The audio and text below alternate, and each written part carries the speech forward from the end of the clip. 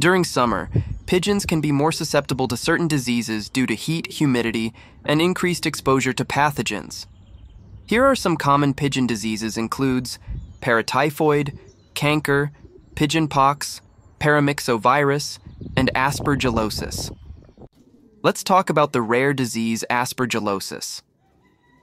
Aspergillosis in pigeons is a fungal disease caused by Aspergillus fumigatus, though other species like A. flavus and A. niger can also be responsible. The fungus spreads through airborne spores, which pigeons inhale. While healthy pigeons can usually fend off the infection, those with vitamin A deficiencies or weakened immune systems are more susceptible. The symptoms: the acute aspergillosis, rapid onset, affecting multiple organs.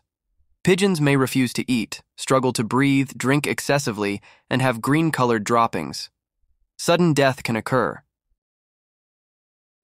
The chronic aspergillosis, slower progression, often starting in the airways.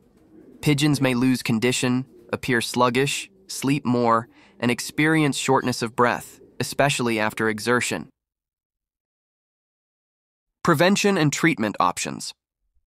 Antifungal medications. The most commonly used antifungal drug is itraconazole, which can be administered orally or via injection. Infected pigeons should be separated from healthy ones to prevent further spread. Good nutrition and clean living conditions help prevent infection. If diagnosed, antifungal medications may be required, but treatment can be challenging.